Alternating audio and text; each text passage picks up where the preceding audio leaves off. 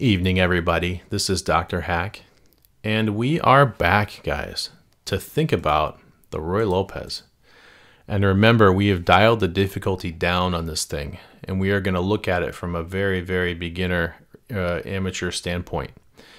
And we're just going to understand how to crush our opponents using it. We want to know all the strategy, right? Because I'm a strategy guy. I'm not a lines guy. I don't memorize stuff. I learn what's going on, when you lift the hood and look at that engine. So in this case, you get what you get. Just don't throw some fits. Or if you do, put them in the comments. Shoot. All right, so here's the move that we're going to play. And the question that we have to ask first, the first question, why this move? Why not a move like knight to c3? They're both really, really good moves, right? And we know they both work very well at higher levels of chess. So why is this move better for us? Because it is better for us, okay? And the key thing for us. And there's a principle at play here, which is in amateur chess and beginner level chess, attack is better than defense. Okay, so if you're the guy that's attacking, if you're the guy that's putting pressure on the other guy's pieces, this is called tension, then you have an advantage over the other guy because he can make mistakes and he will lose material if he makes those mistakes.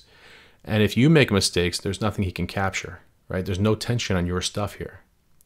So in this case, white is attacking black in two different places, and black might make mistakes because of that, but white can't make mistakes. Also, the other thing that's happening that you really can't see, right? This is a big one, is that the black player has a bigger workload when he's calculating than white does. And that is critical later on, okay? Because if you get to like move 10 and he's got a bigger workload and he's going to start cracking under the pressure, or move 20, the human mind can only take so much.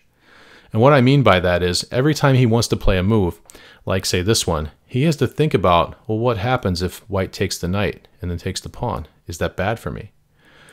What if he wants to play this move? Well, what happens if white takes the knight and then takes the pawn? Is that bad for me? So every time he thinks about a new move in his calculation, he's going to have to calculate what happens if white takes the knight. And you don't have to do that as white. That's not your workload, okay? Critical to understand. Attack is better than defense. Okay, so what if we do take the knight? I think that's important to try to get what that strategy actually is, because this does change the game more so than most things. This is a big one. Okay, let's start off with the easy one though. What if we take the pawn? Is that good for us? Let's look at it from black's point of view. It says black to move. What do you do? Right, so if you're solving a tactic for winning material, not like a checkmate or something, what you do is you look for the things that are not defended very well. And this knight, definitely not defended very well, right? This pawn, definitely not defended very well. As a matter of fact, those things have nothing defending them at all. Same with this one, nothing defending it. If you can play a move with black that attacks two of those things that I circled with the same move, that's a fork. Or some people call it a double attack, right?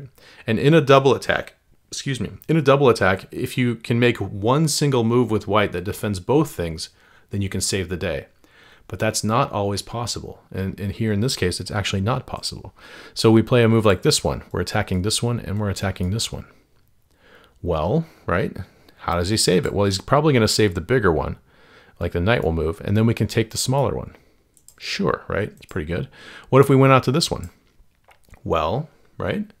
We're attacking a hanging piece and a hanging piece. So he's probably going to save the bigger one, however he does it, and we're probably going to take the smaller one. So what black is going to get his pawn back two different ways if he wants to. So was taking that pawn a good idea? No. Right?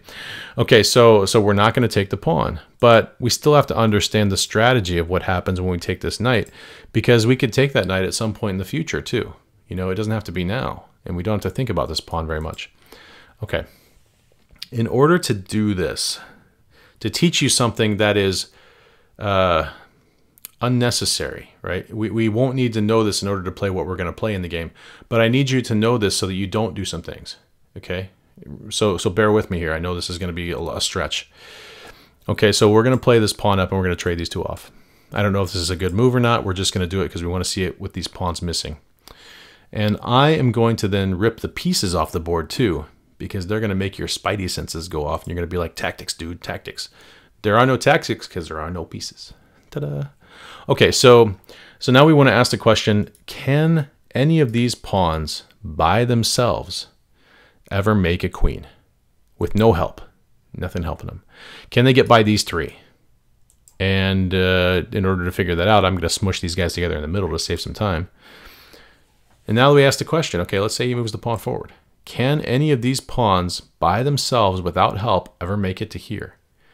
And if white doesn't react, the answer is no. Because whenever black captures one of these things, watch what happens. Nope, you're not getting through. Nope, you're not getting through. You went the other way. Nope, you're not getting through. Nope, you're not getting through. Let's say white was crazy a little bit, and he said, ooh, look, a free pawn, and he took it. Whoops, back up one. And he took it. Well, now the answer is yes, black can get through, because black has two pawns against this one, so he can play a move like that, and once this pawn leaves, he can push this one on, right? There's nothing in front of it. So if this king was too far away, that would become a queen. Yikes, right? But if we don't react at this moment, if white doesn't react, then black can never make a passed pawn, period, without help. And you go back to this and you look at it and you say, can white make a passed pawn? And the answer to that is, yeah, he can. These two together, if they march up the board, one at a time, eventually they'll reach this moment where they attack this black pawn, and it'll make a choice. If it trades, there will be a passed pawn sitting here. And I can make this happen, I think. Right? This moment here. If the black pawn ever moves past it, then this pawn can get in and get a queen if there's nothing in the way, right? And if this pawn ever trades, then we have a pawn here that can get in and get a queen if there's nothing in front of it. So white pawns by themselves can make a passed pawn and maybe make a queen. The black pawns by themselves cannot. That's the only advantage you get from taking that knight. And that is ridiculously useless. And this is why I wanted to show you this, right? Because for us, for amateurs, the game, we're going to lose material or win material by move 20 or 25 almost every game. You know, we're never going to go into an end game with equal amounts of material with this level of strategy still going on. It's just not going to happen. So we know that taking this knight is not our cup of tea. This is for the masters. This is for the experts and the masters and Bobby Fischer.